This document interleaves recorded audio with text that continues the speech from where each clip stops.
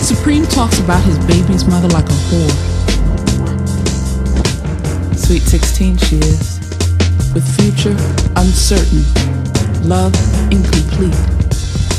Soapy days for Junior and she.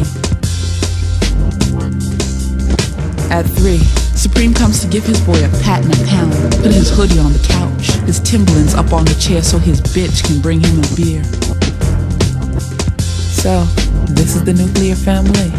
Mommy, baby, and daddy makes a mess of his baby's mother's hair as they fuck till her mother comes in from work. She's playing house, he's playing man, and Junior's the only one who accepts he's just a child. Wild night she had with the swish of her stuff, knocked up to a waddle, a baby carriage bustle, and still gets her play.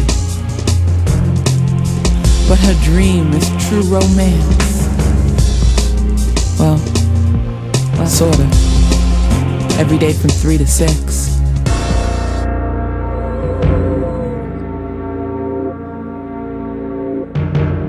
Supreme leaves out before Mommy comes kick his lazy, narrow behind back onto the street.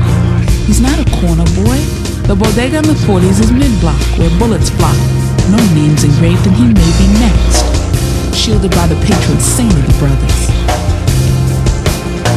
Being there is all there is. Living lovely without turning the corner. Reaching for a swig brings sweat to his brow and shit to his mouth.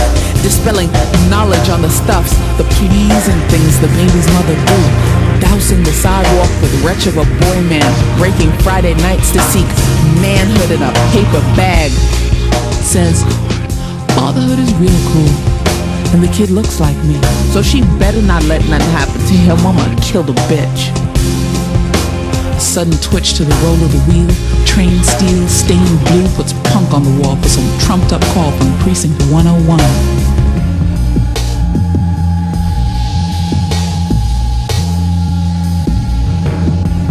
Monday at 3, the baby's mother wakes. Junior in her arms, patiently at the door. Doesn't know what she misses. Locked into the routine. A project queen.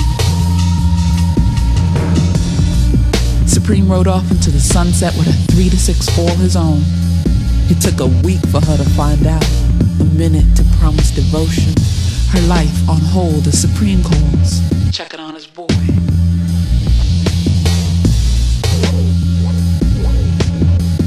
And a baby's mother.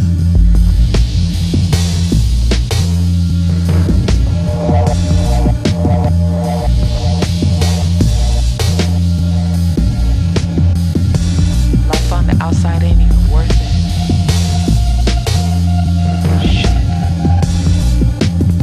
Shit. Who screwed home?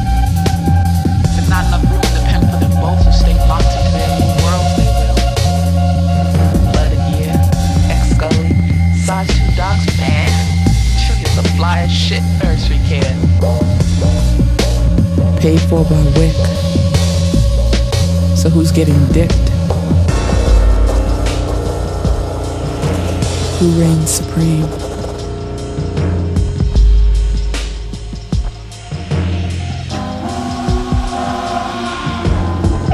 Who reigns supreme?